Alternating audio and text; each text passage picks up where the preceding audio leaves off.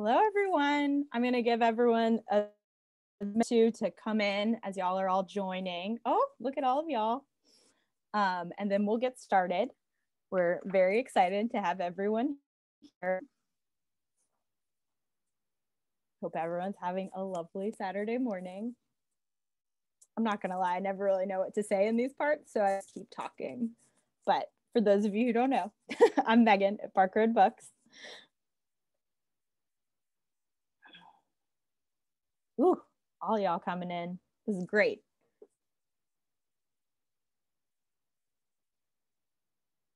I love it. I love that everybody's on time. I hate lateness. Oh, great.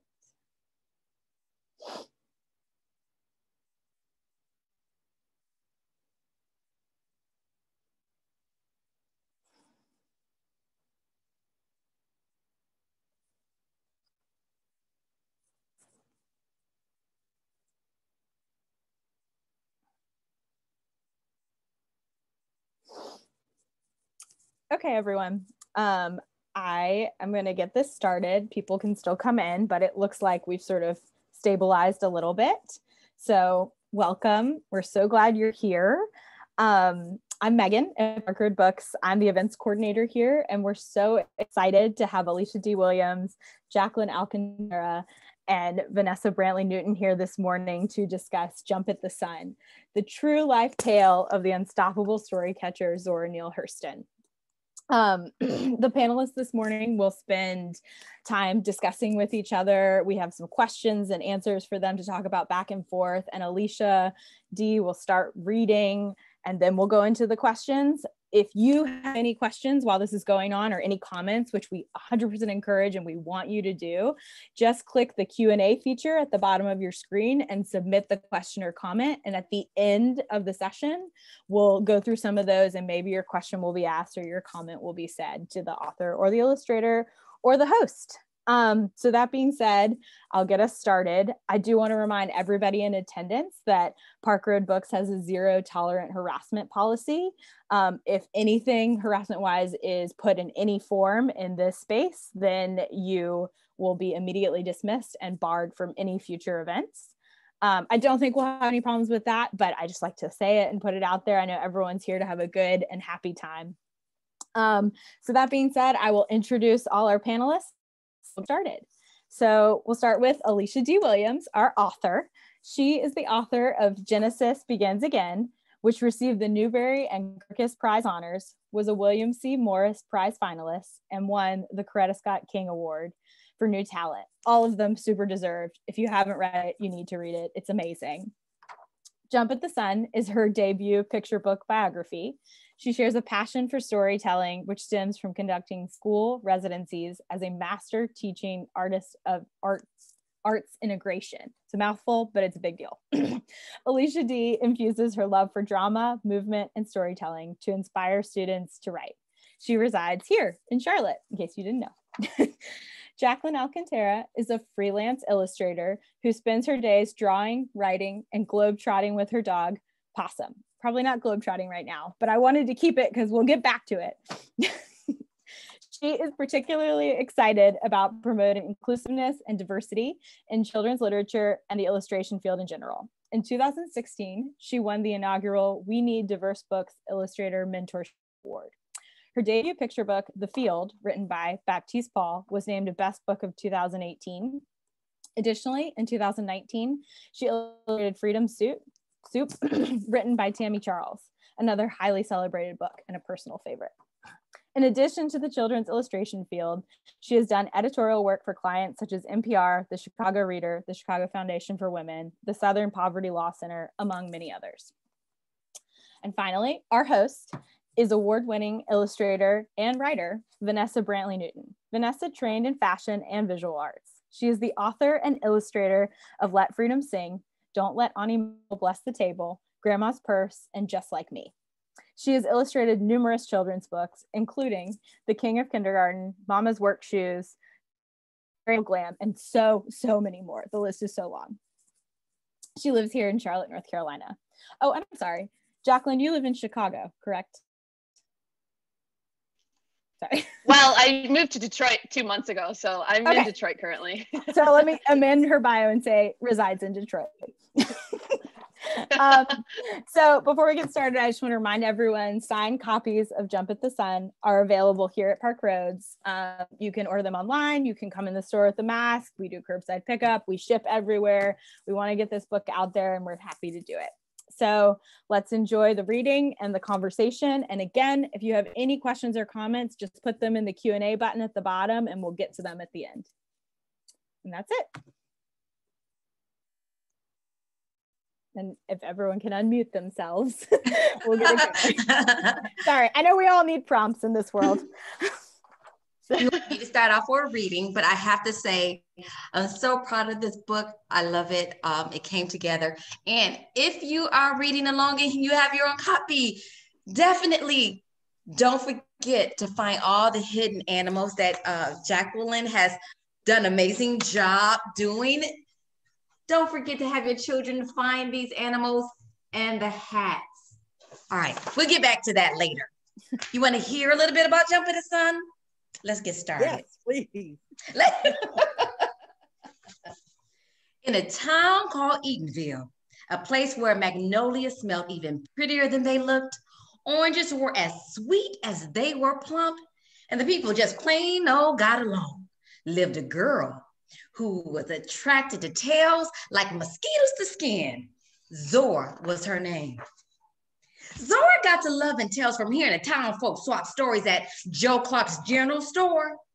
Oftentimes, Mama sent her over to fetch a little sugar or salt, and Zora would stall, make a 10-minute errand last an hour, just to overhear tales like how that trickster, Brer Rabbit, always got the best of Brer Fox. Only thing pulled her away was Mama calling, Zora, if you don't come here, you better. When there were no errands to run and Zora couldn't get an earful of tales, she'd make up her own. She'd fashion dolls from scraps she found. A loose doorknob became Reverend Doorknob. The do not touch pear-scented soap was carved into Mr. Sweet Smell.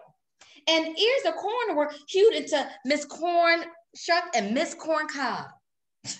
Zora had stories to tell, and stories needed characters. I love this. I'm like a little kid over here just sitting in the I know, studio. me too. I'm like, don't stop, please. Yes, I'm looking at Jacqueline's face. We're like little kids as you read this awesome book. I have to tell you, ladies, this is such a beautiful book, such a wonderful, wonderful expression for any child, anybody to read and to learn about Zora. Neil Hurston, she was an amazing, amazing, amazing woman. And so I just want to just kind of jump in and start asking you all questions. So this question is for you, Alicia. It says, how did you decide what parts of Zora's life to focus on and what to leave out? That was the hardest because there were so many amazing details about Zora's life that I felt like everybody should know, right? But this is, in essence, a picture book for children. Even adults will get it and enjoy it. So I needed children to see themselves to identify with the Zora right away and see themselves. So she was a storyteller. She loved stories. Like, what child doesn't want to hear about a story? She was adventurous and she, got in trouble. She was spunky. So I wanted to make sure the essence of her personality was out, but I had to infuse the details in the story versus like the gatepost. Like she was in the gatepost or Joe Clark. So I kind of added the names of people without having to stick with the structure.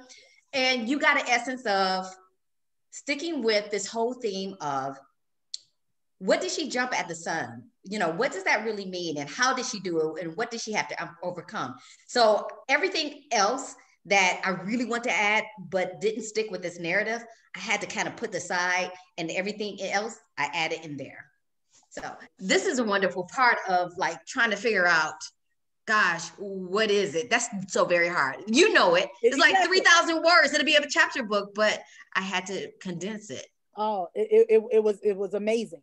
I will say this. I think you have this deliciousness about you, the way you pull out words. I like that. Seriously, kind of like dining when we go out and you look at the plates and how they're so decorated just so beautifully. You make our mouths water for more. Kind of, you know, I'm listening to you and we're sitting on the edge of our seats like, I hope she never stops. And you become the character. And that's even more fantastic. So I know Jackie paid you. Jackie, I owe you. Like no, because we're gonna talk about Jackie's pictures. Trust me. Okay. Was it more important that it be about her life as a writer or as an anthologist or storyteller? Which one was more important? It wasn't important for either one. Because she was all of these things, and to prioritize them. I don't think I'm in the position to prioritize, which was the most important. And I think for Zora, she gave so much to each one. She gave so much to collecting these stories, even traveling back roads doing Jim Crow South, or alone as a woman during this time period, to travel to Haiti in the Bahamas alone. So that gave a lot. But to give her stories and tap them out on retain these memories and put them into books, that gave a lot. Even though she was criticized, even though she may not have even reached the fullness of who she was as a writer, as in respect or monetary gains, or even anthropologist, she gave that a lot. So I don't think I could really put one over the other. Absolutely.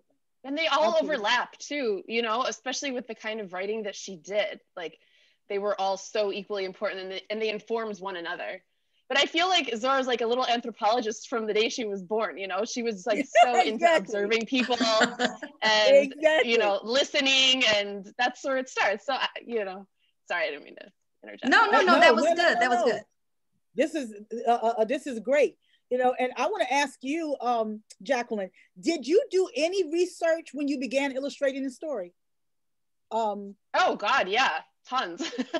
Did you actually get a chance to go? I did, yeah. I love the research part of books. I think it's just, you know, so fun to have a reason and opportunity to dive really deep into something, you know, something that you wouldn't normally do.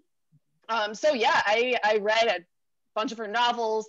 I went to Eatonville. I went down to Florida.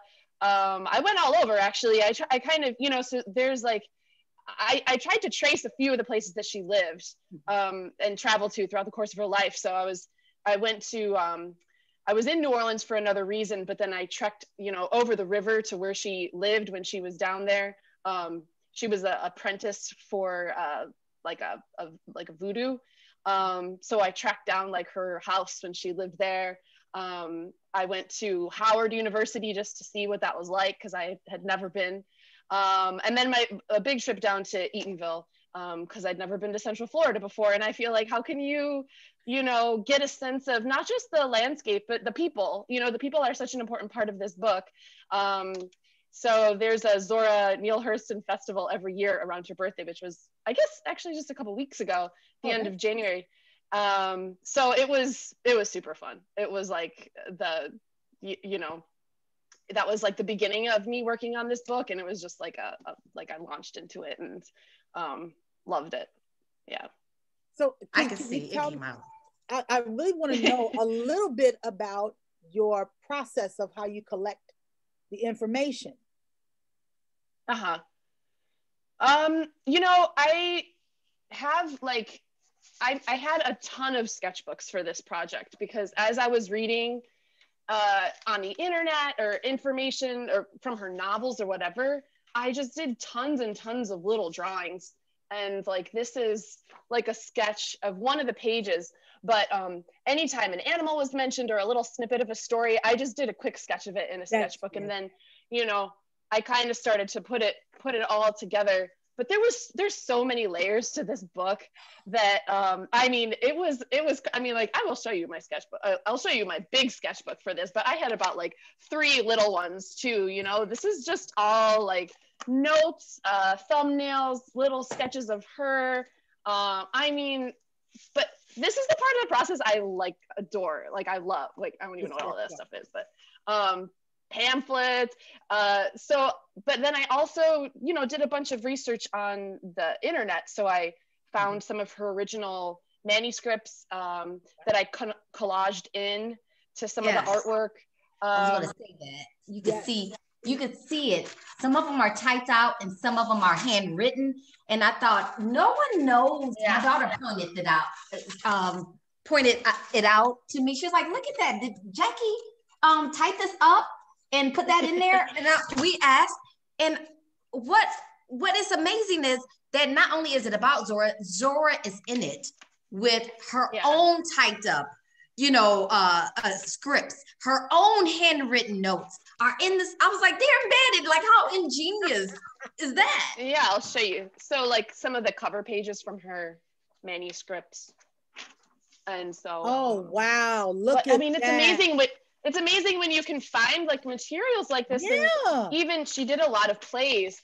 So there was drawings that she made of her stage directions from some of the plays that she like directed and wrote and produced and everything. I was like, how could you not? I mean, it's just such great things to find. And I love old paper. I love the texture of old paper. So, you know, so I was, it's just like a great way to start, you know, instead of like a flat. Absolutely. Like, you know, I mean, it's a great place to start from.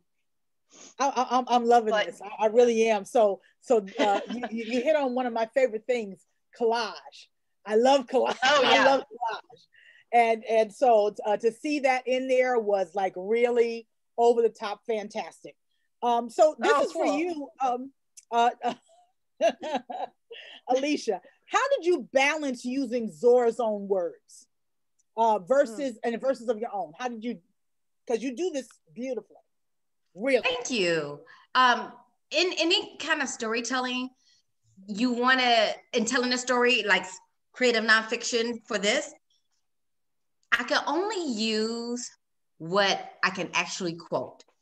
Because otherwise, you know, you get in trouble for adding or assuming what somebody have said. So I had to make it as this narrator who you felt comfortable with, and then intersperse the quotes to fit them at the right moment. So you get a sense of who her family was and who the people around her were and what she even thought of her, you know, of these things. But more importantly, I want to go deeper with that because it was important to show the reader what she heard and what she learned. So I found that adding snapshots of the folk tales and the folklore that you see in speech bubbles. I couldn't add the entire thing that she heard on Joe Clark's porch, but just little snatches of it, or the parts of Eatonville's collection, her anthology, just little snatches of it. So readers can get a sense of this whole time period of Zora and how she might have spoken and how she might have told stories and what her life was about. So it was a balance that I think I really didn't have to struggle with. I just, as a storyteller, you just kind of, you gotta flow. It just happens, right? I was gonna say it's a flow, but flow. You know what I'm really want people to know in the audience is that you're learning from a wonderful writer here, an excellent writer. And if you guys want to just take some notes and just write them down, because I know that there's some of you who are here who probably want to write your own stories. And so you're being taught some very, very important lessons through Alicia and even through Jacqueline about how to go about doing a book, writing a book and illustrating a book. So please, please, please take notes from these ladies because you're learning, you're getting a lot of wisdom here and you're getting a lot of knowledge. So please take advantage of it. I do have another question for you, Jacqueline, both of you basically.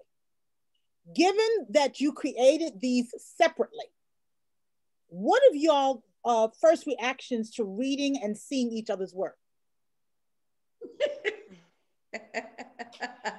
Well, you know, I mean, it's really crazy to get a manuscript and then to be given the ability to like do what you want with it. You know, like, you know, you just get the words and then your imagination goes wild and you could do so much with it.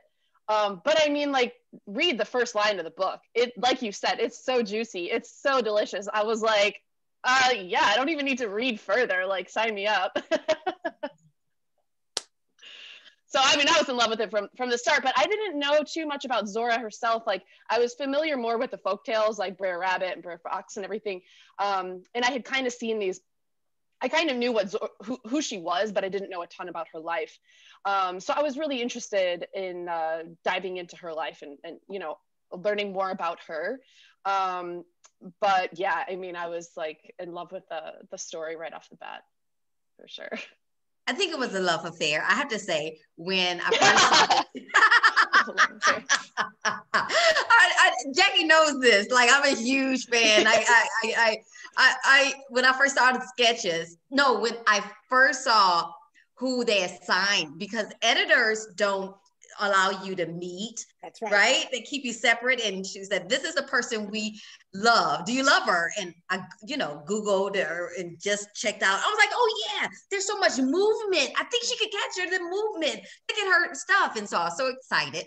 And then I got the sketches like a while back later, and it's just black and white. And I thought, oh my gosh, these are incredible. I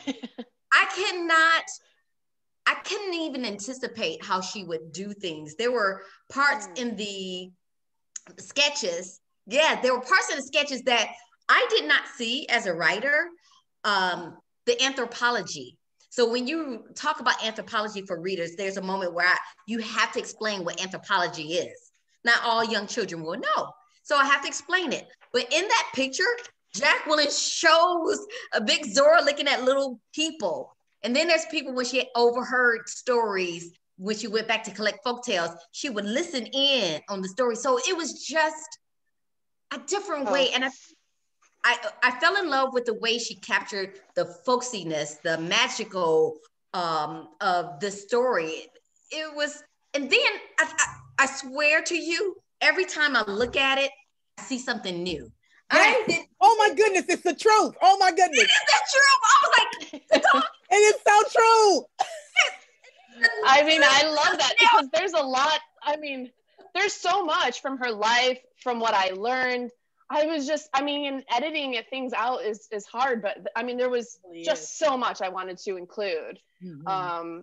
You know, that it's like, yeah, and you never get it all in. You never yeah, like the one that you were mentioning, the folklore, well, there's like two. So like coming up with that is funny. It's actually that was this one, you know, like showing what anthropology is, right? And so it's a Zora that's kneeling over with a magnifying glass and looking at these little people. But it was actually a sketch. I was trying to find it. I can't find it right now. Of one of the stories where in the beginning, one of the little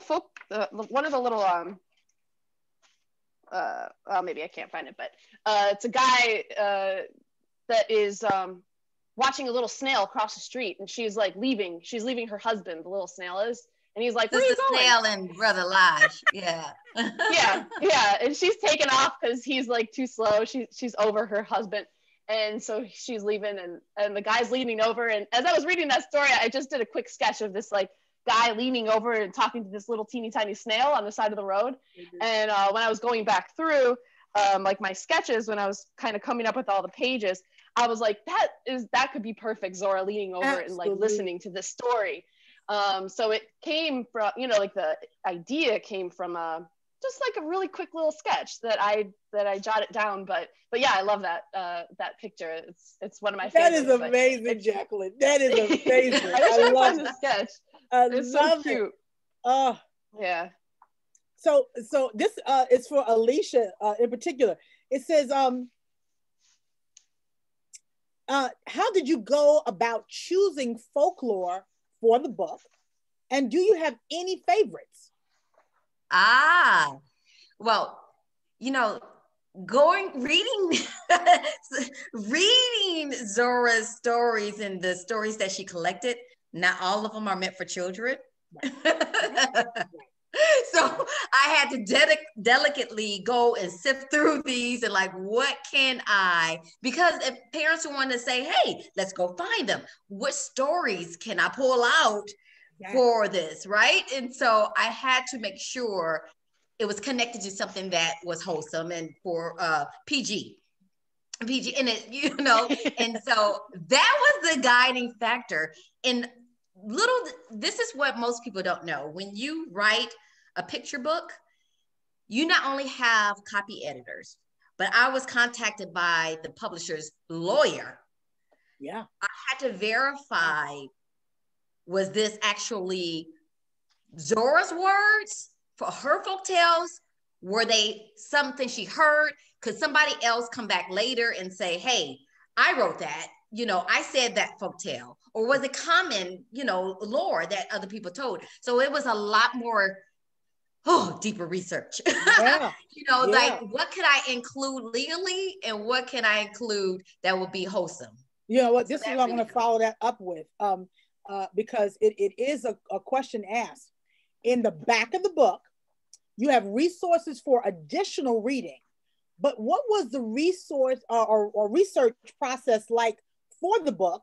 And did you uncover anything surprising?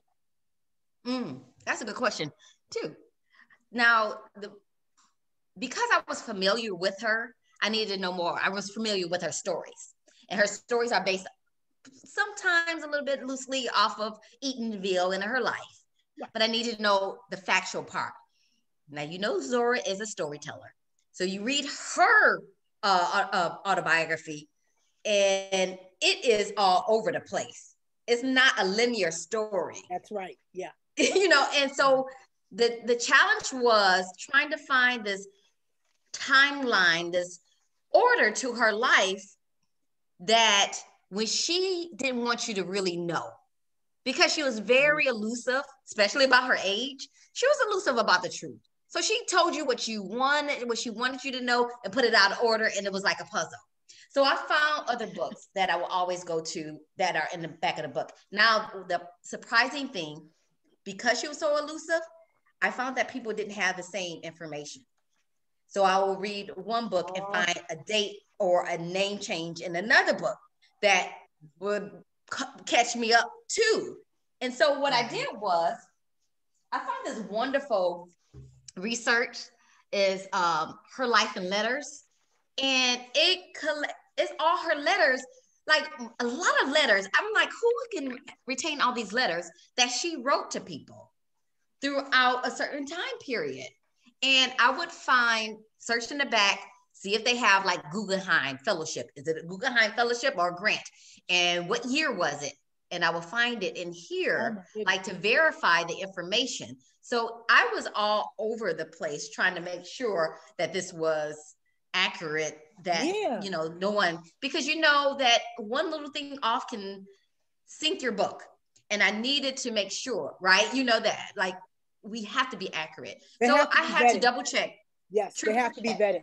And definitely when we're doing books like this for children, as much as it is fun and all those different things, those things definitely have to be vetted before we put them together.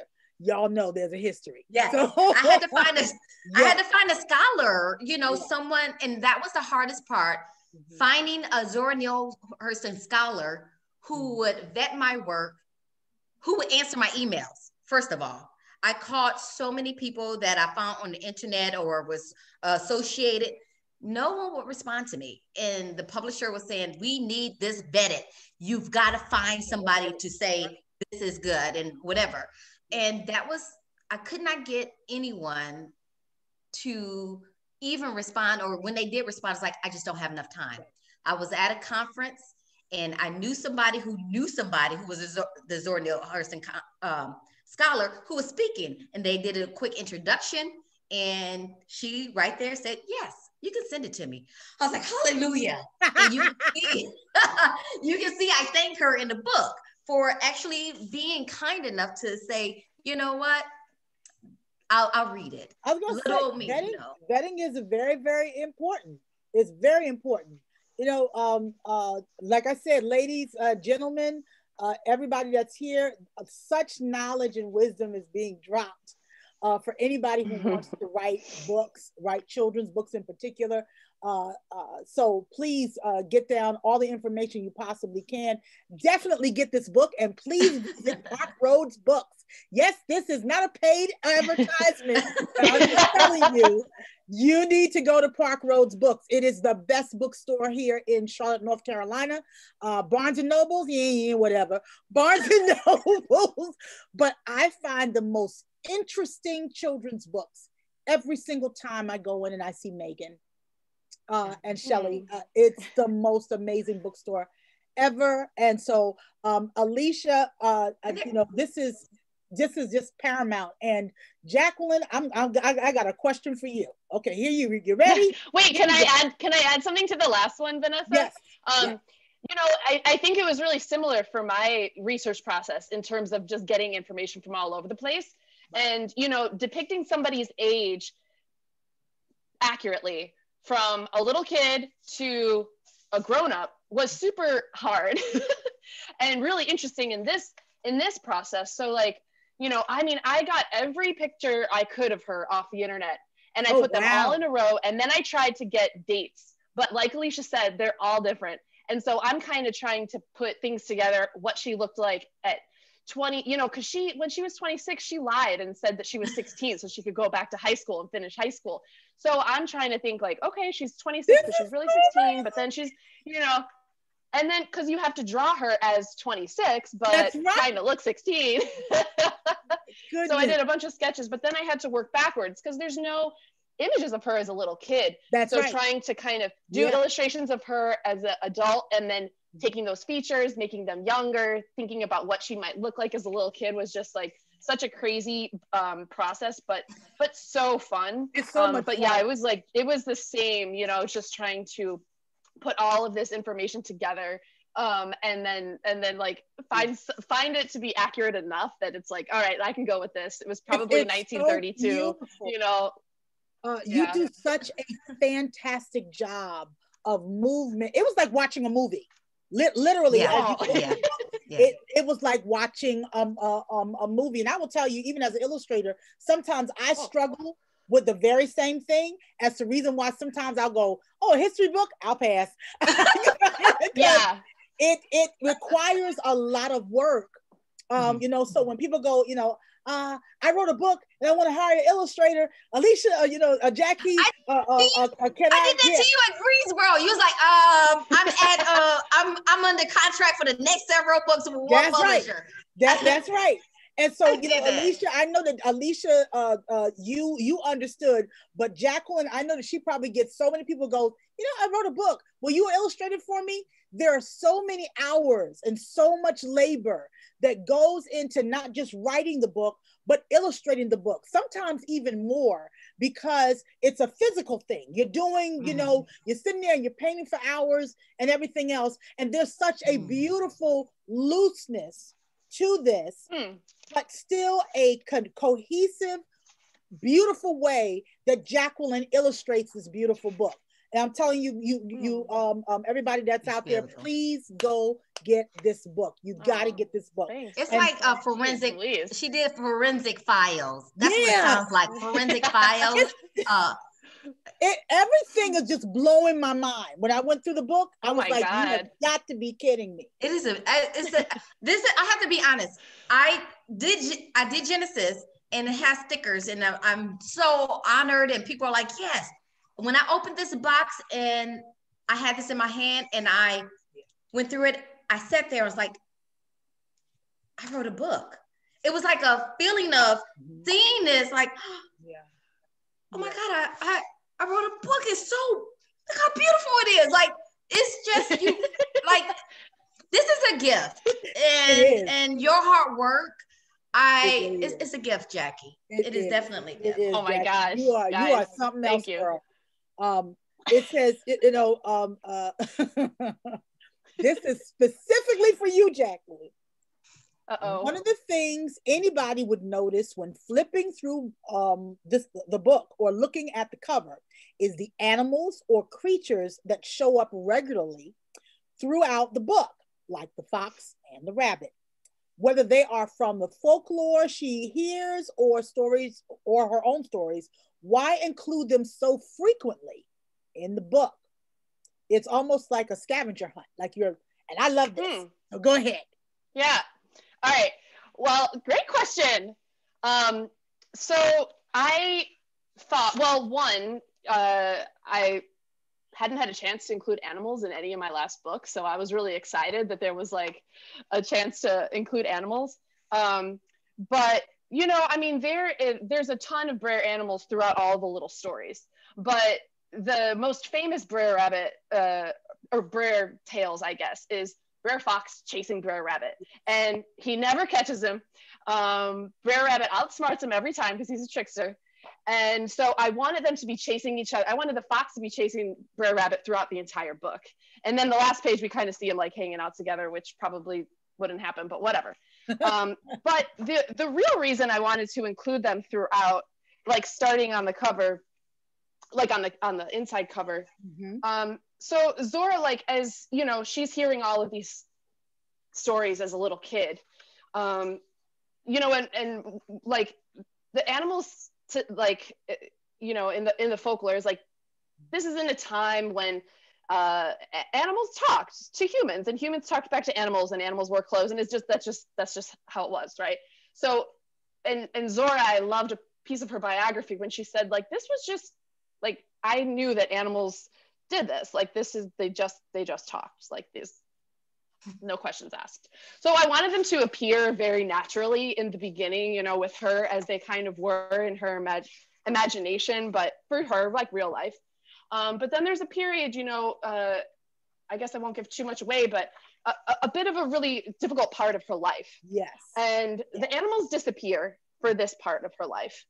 But they come back when Zora, like, is starting to remember that storytelling is what gives her joy and what gives her, like, you know, I guess joy is no better way to say it. So they kind of come back, and in my mind, they're there as a constant reminder to her of the stories that she grew up with and the things that really, like, formed her love for anthropology, even though she didn't know the word anthropology at that point when she was a little kid. But that's what it is, right? Just you know, all of these Jacqueline, cultural things that make us. You there. We are. I'll stop you okay, there go ahead, stop me. You know, this is so. So they come back. So amazing, and I'll tell you why. You know, there is Beatrix Potter, and if you've ever seen the movie of Beatrix Potter, is where, you know, her fiance dies and she stops drawing for a moment and stops imagining for a moment. And, you know, here is Zora having the same kind of moment where everything just kind of stops. The dreaming stops, the imagination stops, because she is sad, you know, basically. Yeah. And then the moment she starts to dream again and starts to feel a little better about her situation, it changes again and she begins to create again. And that's just how we are right now, even with COVID. Some of us are like wondering, you know, how are we going to get around it? You know, our minds are so locked in about everything that's going on and all the stuff we've seen.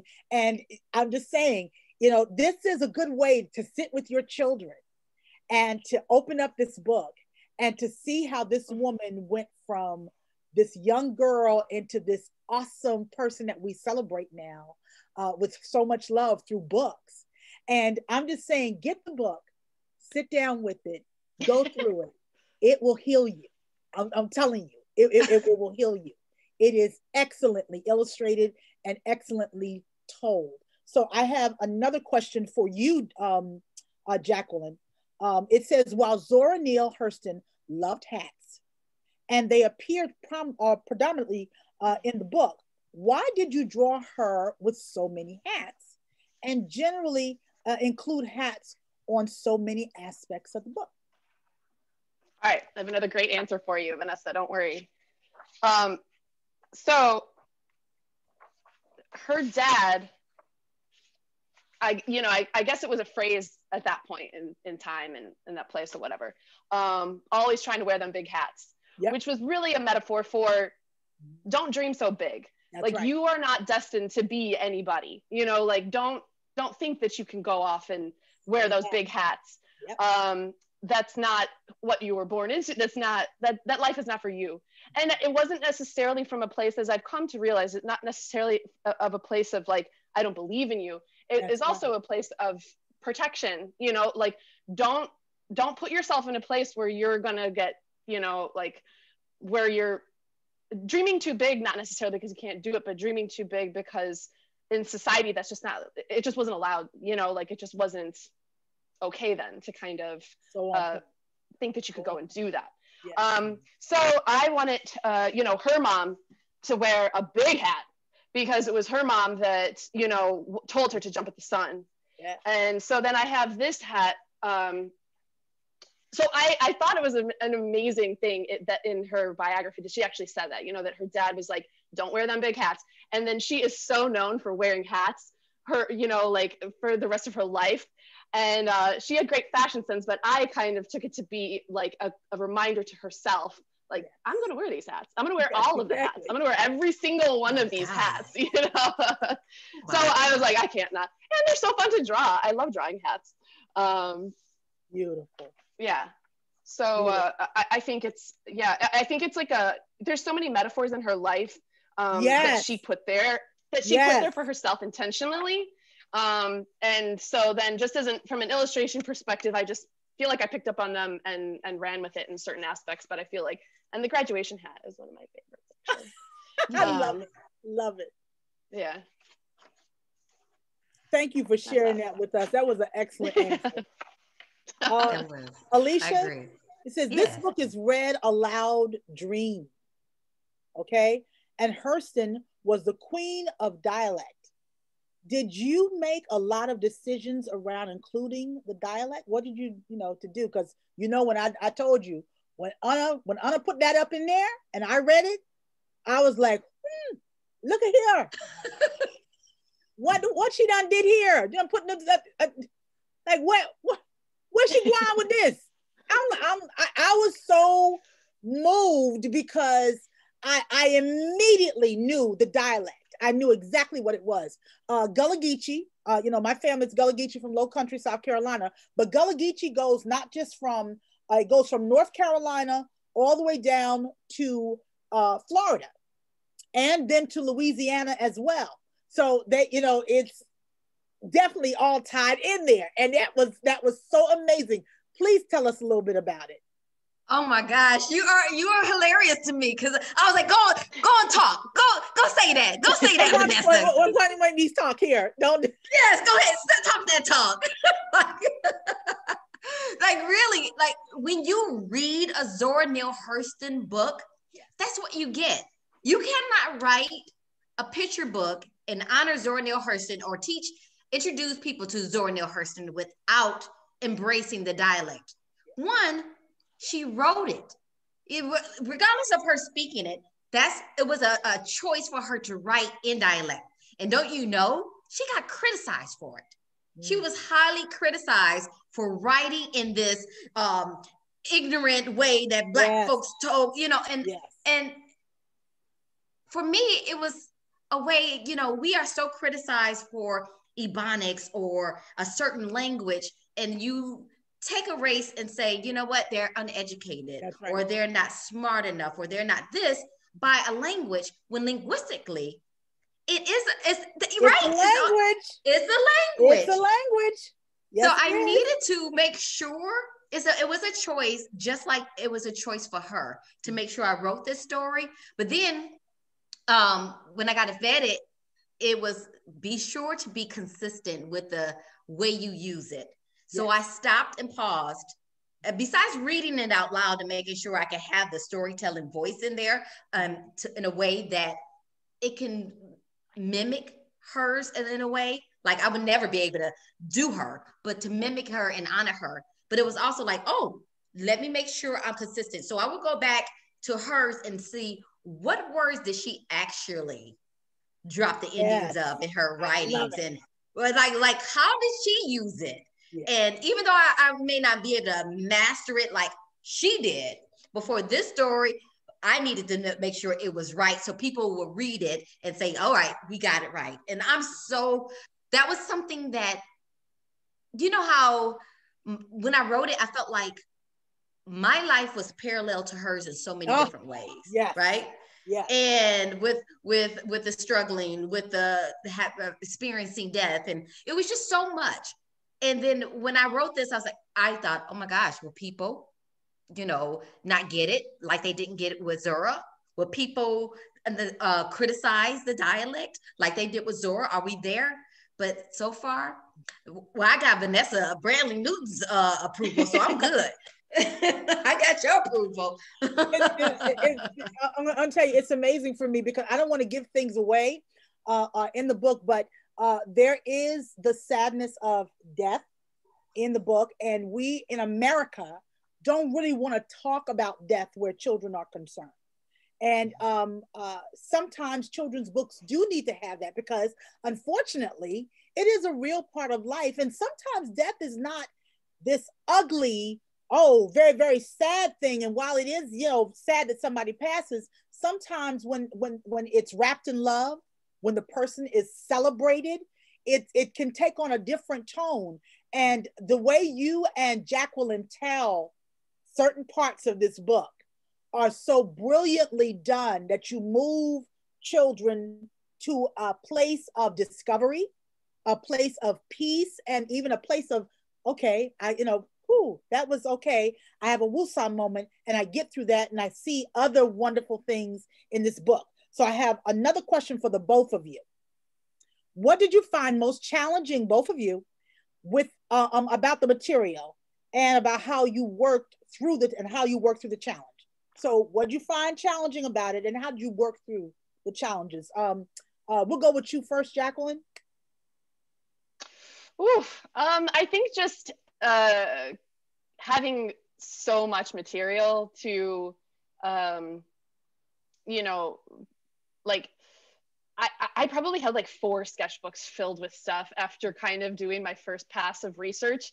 And I was like, oh my God, where do I start adding all of this stuff in? And so, I kind of tried to create like a visual narrative for myself, like an overarching thing that like a structure, that kind of helps me follow.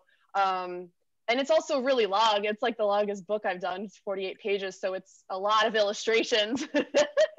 So that was a big challenge. But then also I feel like just the weight of doing a biography and really trying to make it represent this person's character, her personality, because God, she was an amazing person, and just all of like so funny and so brilliant and so courageous. So I think just trying to get that to come through in her was on the top of my mind, like with every page. Yeah. Absolutely. Ditto. So much information. Yeah. So you mentioned the death scene. There was a part that lived with Zora a long time of her life of regret. Her mother wanted her to, when she died, to face her to the east, and none of the adults would listen to her. Like, don't let them do this. You know how you cover the mirror. There are things that we did as a people, and her voice wasn't heard. And I really wanted that in there. But because we had to whittle out, otherwise it'll be like Jackie would be drawing 72 pages worth of things, right? So we had to whittle it down to the 38 because, but it was enough I wanted enough for people to say, I need to know more. I really need to know more. That is fantastic.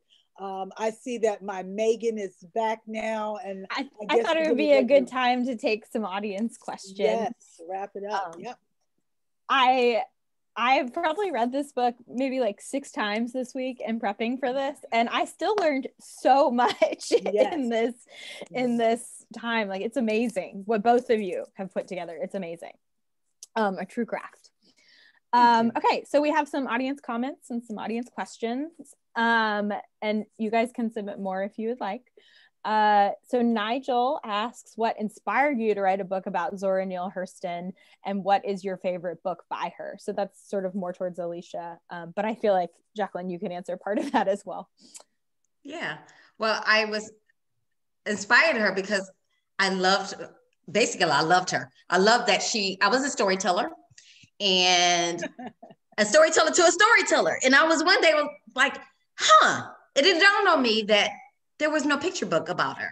There really wasn't a strong picture book. And why wasn't there a picture book about Zora Neale Hurston? Like, come on. And it was like, it took off from there. And Their Eyes Were Watching God is my favorite. I'm actually rereading it. So that love story, it just tears me apart. Oh, it's so good. More than a love story. It's a woman defining herself and breaking that. So I remember reading that in high school, and I'd never read anything like it. And it's still my favorite classic book. When people are like, I want to go back and read a classic, I'm always like, this is the best classic book that's ever existed. Anyway, I'm so sorry. Go ahead, Jackie, if you want to answer what's your favorite book by her, you can. I know we're not here for my personal takes. I feel like the point in her, there was so many fascinating points in her life that I realized, but I loved, there's a part in, I think it's Mules and Men, when it's a account of her when she was an apprentice for this like voodoo priestess. It's fascinating. It's like so crazy. The extent that she went to research to get people to trust her, to tell their stories to her, was above and beyond like what, I feel like is normal. She completely immersed herself in different places to gain the trust of people. That I just want that to be like a book in and of itself. And her whole time in the Caribbean is very interesting to me. I want to know more about that. But be a movie about her. There should really be a movie. Like that would be fascinating. There's so much. I feel like so many people would watch it too. Like so many people who sort of only vaguely know who she is from like high school. Do you know what I mean? And I feel like it would open up so much of her other writing to them, which would be amazing. And she's such I guess, quote unquote, modern thinker, like she was so ahead of her time that just her in and of herself is like a crazy compelling character for you today. Said it, Jackie. Absolutely. So she's so dynamic. Like there are so many, like when you were saying like writer, anthropologist, storyteller, she's all those things, right? Like, and it's all kind of the same and it's all kind of different. So I feel like there's so many angles. I love that because we don't have to limit ourselves. And she's just a prime example of a woman who, like you see in our stories, I don't have to be at home and be taken care of just like they say I have to. No, I can decide who I love and when I want to love, and I want to do this, this, and this, and this all at the same time if I want to, right? She did it. It's so true. And so captured in this book through that. So a comment that we got is, Jackie, you're amazing, a true genius illustrator. I love the book and story. I've read it several times and discover so many new messages. Congratulations, and thank you for giving us exquisite illustrations. Wow, thank you. I know people are loving you, which is fair. Maria also says the answer to the hats question was so moving. Thank you. Yes. I 100% agree. Whole new layers. Amazing. Yeah. And then I have another question. I have a question from Dorothy Price, and it says, how long did it take Alicia to write the book, and how long did it take Jacqueline to finish the artwork for the book? So it's like a length question. Yeah, it's not a linear writing period. I wish there was. Like it took me about a year or so to go through with it, write it, and send it back and forth with edits with my editor. But then it went off to Jackie. But then it came back to me for another set of revisions and copy edits. So it's never, I really can't say a specific time. I wish I could. I should have wrote it down, but logged the hours. Well, you were writing other things. Yeah, same. It's really hard to answer that because I did a gigantic chunk of work at the beginning, but then of course, you wait for revisions and this and that. But I worked on it for over the course of over a year. Not like a solid year, time, but probably we worked on it for like about a year and a half, you know, but probably like, I don't know, solid time, like maybe 6 months, 5-6 months. Like it was a lot. Picture books take a long time to come out. So yeah, that's very hard to say. Okay. So I don't want to butcher your name. I think it's Earlin. Whitehead asks for Alicia, can you discuss your teaching process when sharing your storytelling with movement and dance to your students? I'm a creative movement dance educator for middle school students, and I'd love to incorporate Jump at the Sun in my curriculum. Any recommendations you have for enriching the dialogue between storytelling, drama, movement for kids that would be appreciated? It's a very loaded question. That's an offline thing within 5 minutes. You know, I would definitely, as a movement, I would take the rhythms. You know, if you can pull out the folk tales and have children move as the animals, show me what it would look like if you were Burr Fox and you were sneaking up on trying to get Burr Rabbit back, or show me the sneaky. So if you, depending on the age group, have them become the animals and freeze and do tableaus. Or she even did chants. If you find her doing the John Henry chant, my friend Maria Blackburn, she did a whole beautiful lesson with the Harlem Renaissance. Like in here, you have the Charleston, teaching them the Charleston dance, or teaching them the rhythms, bringing in the beats of the Harlem Renaissance and having them create with their own movements. And reenacting the story, a folktale, just with the voice, the movement, and the facial expressions, and layering all those things in. There's so many things that you can do and pull out. I wish I had time to like really give you more. Yeah. I want to do all of those things. That sounds I know, right? Me too. I miss being a teaching artist, like going in there and just having those moments, because you can build on it. Show me what it would look like to be stuck up on. Show me what it looks like to be sneaky, you know, and just really playing with it. Mm-hmm. Okay. And this last one is for both of you. If you were to do another children's biography book, no pressure. No, I'm begging her. I'm the biggest fan. I'm just the biggest fan. I'm like, oh, what we got. Who would you do and why? And I think that it's meant for both of you. Who would you want to write about, and who would you like to draw about? Or perhaps the dream team can come together again. Who can know? I don't know. I don't know if I want to do it. I'm going to take a pause on doing the person right now. It's a lot of work. Yeah. I mean, I would love if, you know, so folklore and folktales, that oral storytelling, we know studies show that it builds the brain. For kids to be able to tell a story, I would love if publishers really were open to publishing folklore. Like, you know, I know they said, oh, that doesn't really sell because parents aren't interested in buying that. But Zora's folklore is like, in all of these folktales, I would love to have a whole section of, you know, different books about Br'er Rabbit, or, you know, John Henry, or just something to keep this oral tradition alive. So if I could, she's already amazing with animals. Like, come on, I would love to do something like that. I totally agree. I'm down. Let's do it. I would set up the section at Park Road Books. I'd be like, this is the section. We need more books in it. Get it together. I think unless there's anything else anyone wants to add, I think that's it. But we are so appreciative of you guys taking the time to do this. Our community truly loves it, and we love this book here at Park Road Books. Ask anyone, come in the staff. I feel like people come in, they're like, I want a kid's book, and they don't, like, they try to say more, and we're like, no, we're just gonna give you this one. We value you, and we are so appreciative of everything you're doing over there for Park Road Books, the way you hold books aside when we sign them, and the way you push our books out there, keeping children's literature at the forefront. Yep. We are so grateful for you. Vanessa, thank you so much for being an amazing host. Thank you, Vanessa. It's true. This is like a dream. It's a I know dream.